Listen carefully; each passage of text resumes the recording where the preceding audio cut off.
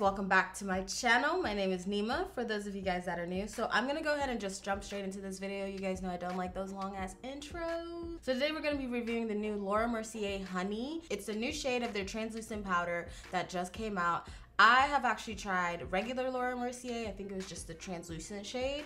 And then I've tried the medium deep, which I kind of liked, but the undertone wasn't my favorite. So I'm gonna be trying that out today. Today's video is sponsored by Pat McGrath. I'm gonna be using a bunch of their goodies on my eyes, including their new Dark Star mascara, how it compares to one of my not even one, probably my most favorite mascara, which is their Fetishized mascara.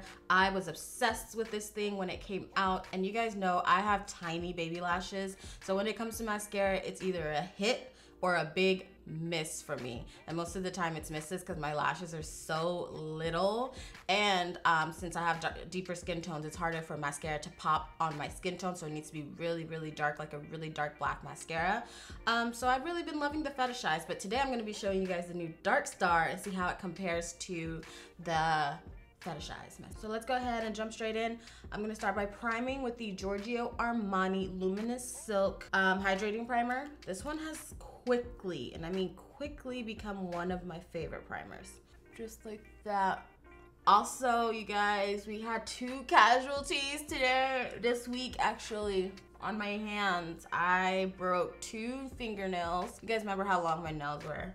I broke 2 fingernails. It was the pointer fingers. I broke them one day and then I broke the other one the next day, and I was just so sad. I'm having to start over. It will probably take me about 2 or 3 months to get back to where I was, but that's okay, you know, it happens. So that's that.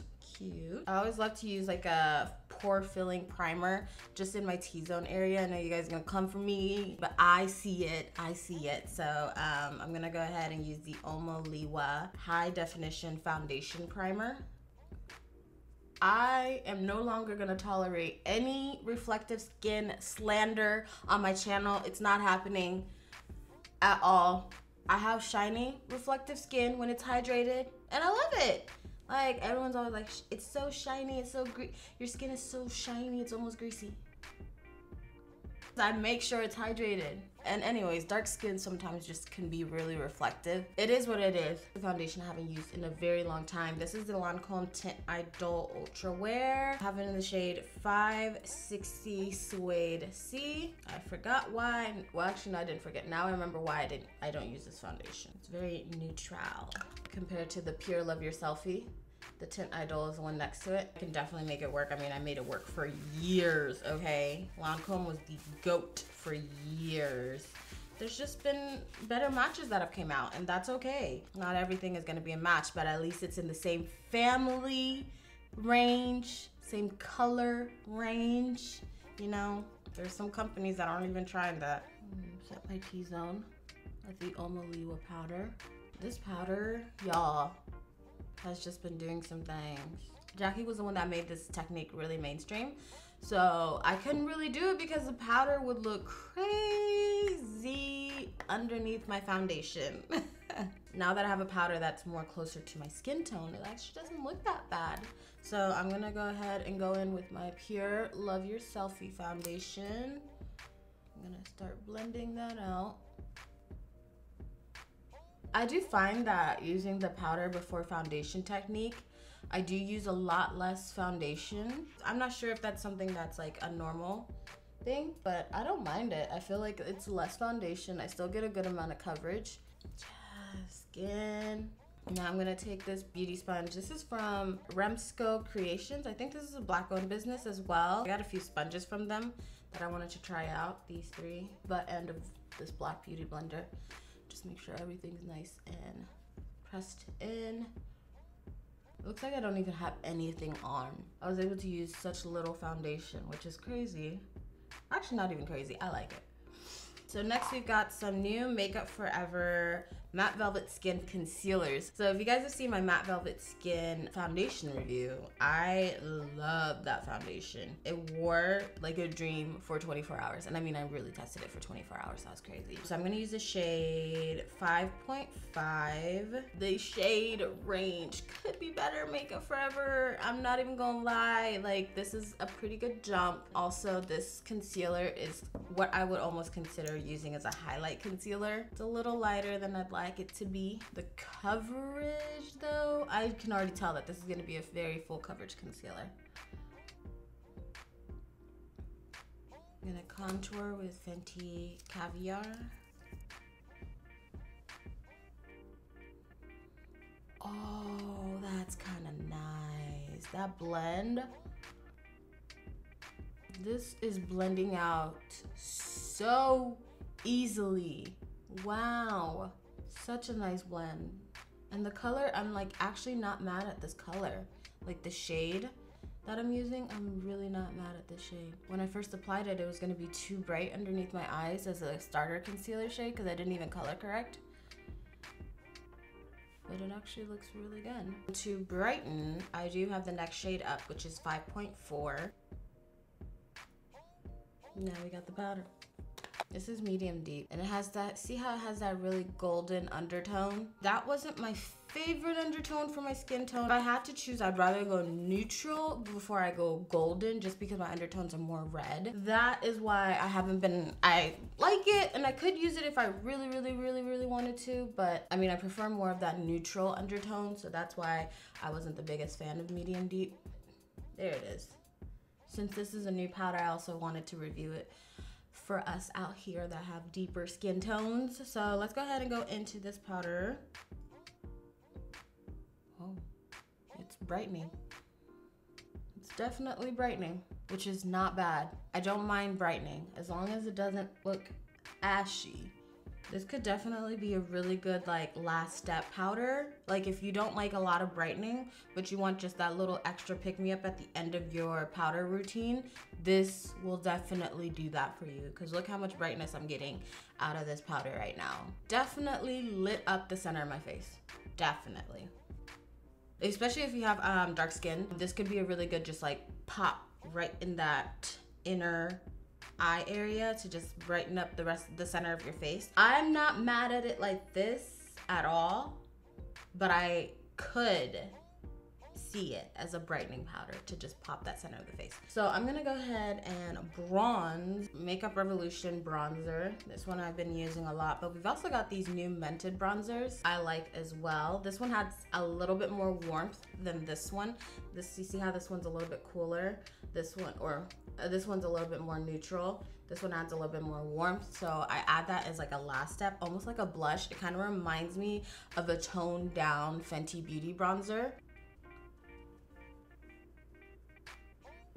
And then I'm gonna take the mented bronzer. I'm gonna put that in between where I put the Makeup Revolution and my concealer. So, see how I said it's almost like a blush, but it just gives my skin that like nice little pop of warmth. The Dior Forever and Ever Shine Control Powder. It's one of my favorite all over setting powders. Run that through the rest of this face. So I'm gonna take a translucent powder and I'm just gonna cut the cheek. Now I'm gonna go ahead and spray my face down. I have a new setting spray today. This is the Airbrush Flawless Setting Powder from Charlotte Tilbury Party All Night, Stay All Day. Super scented. A scent. Wow. Okay, Charlotte. This looks good. It's like not too glowy. Charlotte might have just done something. It's taking a second to finish off, but I'm not mad at it. I went ahead and did my brows off camera. So for the eyes, I'm gonna be using the new Pat McGrath Mothership Rose Decadence palette. I'm actually gonna try and recreate Cardi B's eye makeup in the WAP video, and I actually think I saw somewhere where the makeup artist actually used the new Rose Decadence palette. I also have the Mothership Divine Rose palette as well, this one, so I'm gonna use these two together because this one looks like a smaller palette. I already got my eyes primed with some concealer. I'm gonna go into this shade right here. So it seemed like it was a pretty simple pink eye look, so that's what I'm gonna be doing. I'm actually gonna go into this shade right here. This is from the Pure and RawBeautyKristi collab, just because I need another matte pink just to really brighten up that crease a little bit. The rest of the pinks in the Pat palette are shimmers. I'm gonna use those on the lid. The Divine Rose 2 palette, and I'm gonna go into this darker plum shade right here. I'm gonna put some powder down just to protect my base. Let's go into this shade on the outer part of the eye. I'm going back into the plum shade and the Divine Rose, buffing that back into the outer part of the eye. And then going back into Side Effect, the shade. And then I'm gonna go into this shade. It's more of a champagne pink shade right here, this one. And I wanna make sure I marry these two shades together really well.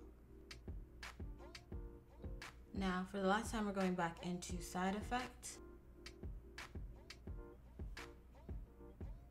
Going back into this shade, and I'm just gonna blow out that crease right here. On my bottom lash line, I'm gonna go in with my favorite bottom waterline liner in Infinite Sands from Makeup Forever. And then I'm gonna go in with the Artist Color Pencil, just like right underneath it right there. And this is in the shade All Over Magenta. I'm using this as like a base, and this is gonna help make it pop. And then I'm going back into that pink shade Side Effect, and I'm just gonna stamp that right there. And then I'm taking this shade just to blend that out. My eye is watering. Y'all see that right there? Urgh. Okay, so for mascara, I have the Pat McGrath Dark Star Mascara. If it'll focus, there you go. Dark. This is the newest one. When Pat came out with her first mascara, the Fetishized mascara, this one right here, this was my favorite mascara formula for like the longest time. I have tiny baby lashes and they barely show up, but this mascara actually really gives me as much lash as I can get as someone that really doesn't have lashes like that. Like, I was not blessed with the lash quantity of most or of some. Fetishized mascara I really like because really all it takes is one coat and you're there. This mascara, I noticed that I have to use a few coats. I think it's good because it gives you the flexibility if you want to do more of a dramatic mascara look versus like a light mascara look. So on my top lashes, I usually go in with one coat. Let's see, tiny baby lashes. There they are. They're coming.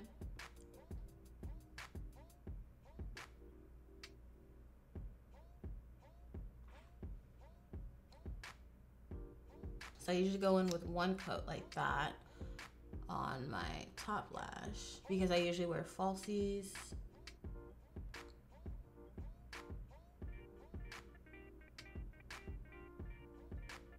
Pat's formula and mascara is really dark, so it really helps to kind of just like really make my lashes show up because they're so tiny. But on my bottom lashes, really, mascara really shines, and where I can tell if mascara is really good or not.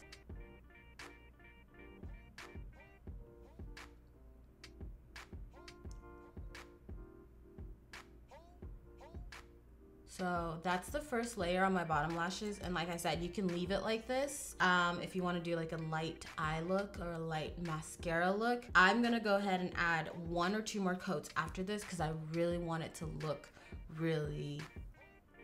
I want it to match my lashes, so that's why I'm gonna add 2 more coats. You guys see how that's already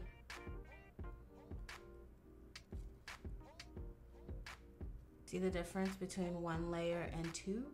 Yeah, that's what I like. Really build it up to your preference versus like the Fetishized mascara takes you straight to like 3 if you like that. I'm actually gonna try and see if I can go in with a little bit more of the Out of Office bronzer from Mented. Let's see if I can just use that as like a really nice neutral blush. Not neutral, but like a subtle blush. Oh yeah, perfect. Fenty bronzer. I didn't think that it was deep enough to really bronze my skin. It kind of felt more like a blush on me. This is kind of the same thing, but a little bit more muted. So I'm gonna use my favorite highlighter, the Dior Nude Air Luminizer.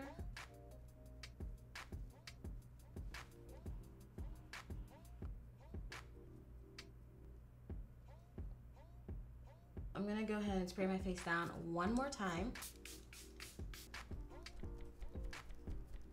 This setting spray, although it looks really good, it makes my face feel a little tight. Like,